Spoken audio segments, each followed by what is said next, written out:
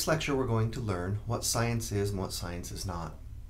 Science is a body of knowledge, right? It's basically we have all of these facts and different observations and all of the discoveries that we have about nature and our universe.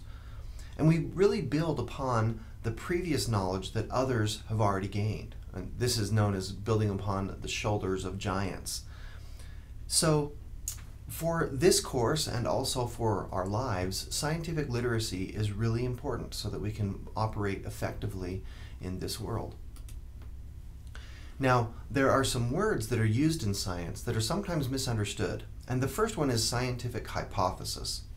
Many times people think a hypothesis is simply just a guess, but it's actually more than that. It's an educated guess about processes in the physical world that are consistent with current understandings. And so there's an example.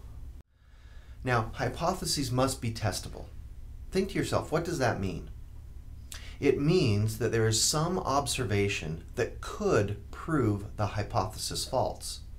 Notice that we never prove anything true in science. Rather, we can only falsify in science. Now, another word that is sometimes confused is fact. And a fact is simply an observation that can be repeatedly confirmed over and over again. So you can measure, for example, the length of the forewing of this dragonfly, and maybe you say it's 42 millimeters long. Or you can go to Hawaii and take the temperature and say that it's 15 degrees Celsius. But what's interesting is that our observations are always gathered by our senses, which cannot be entrusted entirely. In fact, observations can change with better technologies or with better ways of looking at the world. For example, if I were to maybe measure now the forewing with a laser ruler, maybe the actual length with the laser ruler is 52.001 millimeters. And so therefore, this fact now becomes obsolete.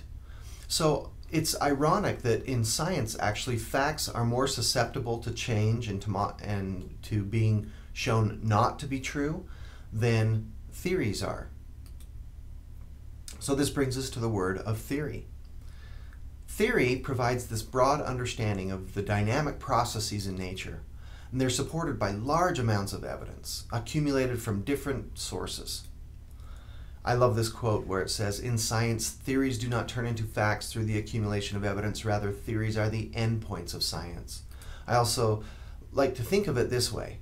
Okay, so here's a theory. What goes into a theory? Well, observations, facts, predictions, tested hypotheses, laws, and every other thing that you can basically think of in science goes into a theory. So another quote that I really like that summarizes this is that theories are the crown of science, for in them our understanding of the world is expressed. The function of theories is to explain. In kind of my dumbed down language, I would say theories are as good as it gets. There is nothing better than a theory in science. So science then, as a way of knowing, has to always be used to explain the natural world. Science cannot touch or explain the supernatural. And this is because science, once again, is testable against only the empirical world. Now, we do gain lots of knowledge. But regardless, all of that knowledge still remains tentative because we never prove anything true. We can only prove things false in science. It is only falsifiable.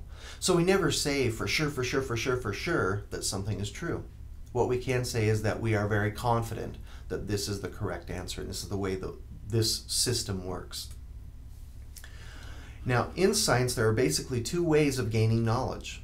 One is discovery science, and this is kind of the natural history. You go out, make observations and collections and so forth. And the second is the hypothesis-driven science. In the hypothesis-driven science, you're familiar with this process. It's where you make an observation, you question, like, why doesn't the flashlight work? Well, one hypothesis, maybe the flashlight, it doesn't have batteries. So I make a prediction, and predictions are always if-then statements. If I change the batteries, then the flashlight will work. Okay, so I test that. Oh, it didn't work. So now I make a new hypothesis, and I've proven the old hypothesis false. The hypothesis that the flashlight does not work because the batteries are old. So now I do a new hypothesis, and maybe the hypothesis is the flashlight is, the bulb is burned out.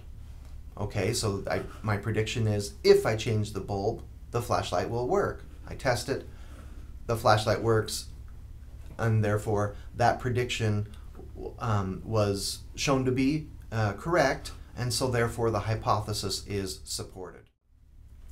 Now, knowledge then in science must come to the point where it becomes scientific consensus, and that's when it becomes a very strong idea in science.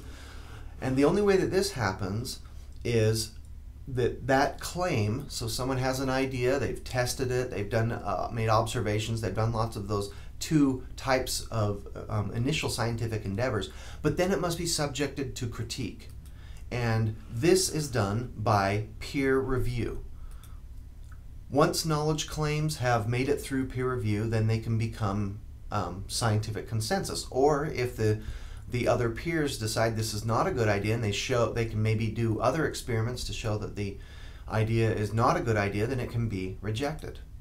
So good ideas are kept and bad ideas are rejected, and that's the way science works. It's continually getting rid of bad ideas and continually supporting good ideas. So science is not a democracy.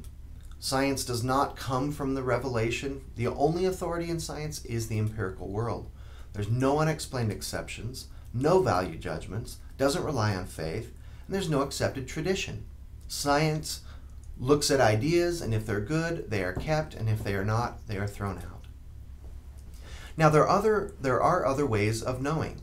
For example, many people can accept the fact that they can gain knowledge through authority. Like in my household, I have certain rules. My kids know you don't do this. And that may be different in someone else's house, but in my house, that is the knowledge. Many people belong to religious organizations or political organizations or whatever, and there may be knowledge that can gain through an authoritative figure.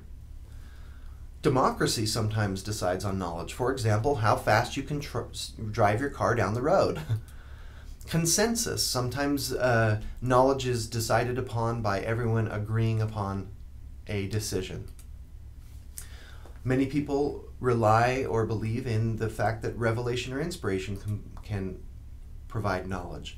I love art and I love music, and I love to be able to go to a museum and just stare at art paintings and sculptures, and I really think you can gain insights from doing that. And so I think many people would argue that there is knowledge that we can gain aesthetically, or even morally. There's knowledge that we can gain, and ethical knowledge as well. The point is, there's lots of different ways of gaining knowledge. Science does not have a monopoly on knowledge, so therefore science is limited in its power. Now, even though it is limited, it is still very powerful, especially at explaining the natural world. So many people ask, well, can these separate ways of acquiring knowledge coexist? I may differ with some colleagues on this, but I think so. I think that one can gain knowledge in art and one can gain knowledge in science.